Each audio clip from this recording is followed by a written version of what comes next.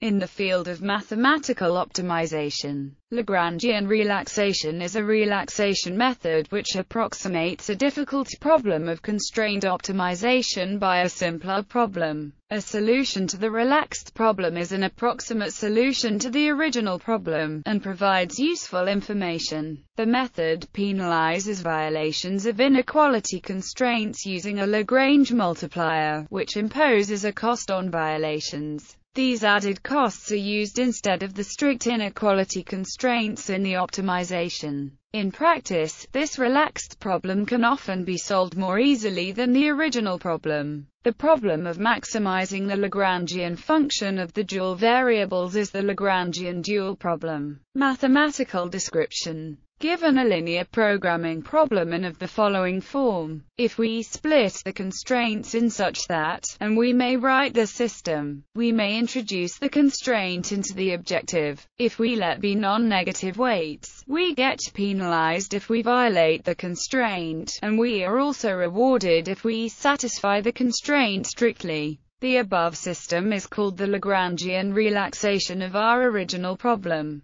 The LR solution as a bound. Of particular use is the property that for any fixed set of values, the optimal result of the Lagrangian relaxation problem will be no smaller than the optimal result of the original problem. To see this, let be the optimal solution to the original problem, and let be the optimal solution to the Lagrangian relaxation. We can then see that the first inequality is true because is feasible in the original problem, and the second inequality is true because is the optimal solution to the Lagrangian relaxation, iterating towards a solution of the original problem. The above inequality tells us that if we minimize the maximum value we obtain from the relaxed problem, we obtain a tighter limit on the objective value of our original problem. Thus we can address the original problem by instead exploring the partially dualized problem where we define as a Lagrangian relaxation algorithm. Thus proceeds to explore the range of feasible values while seeking to minimize the result returned by the inner problem. Each value returned by is a candidate upper bound to the problem, the smallest of which is kept as the best upper bound. If we additionally employ a heuristic, probably seeded by the values returned by, to find feasible solutions to the original problem, then we can iterate until the best upper bound and the cost of the best feasible solution converge to a desired tolerance.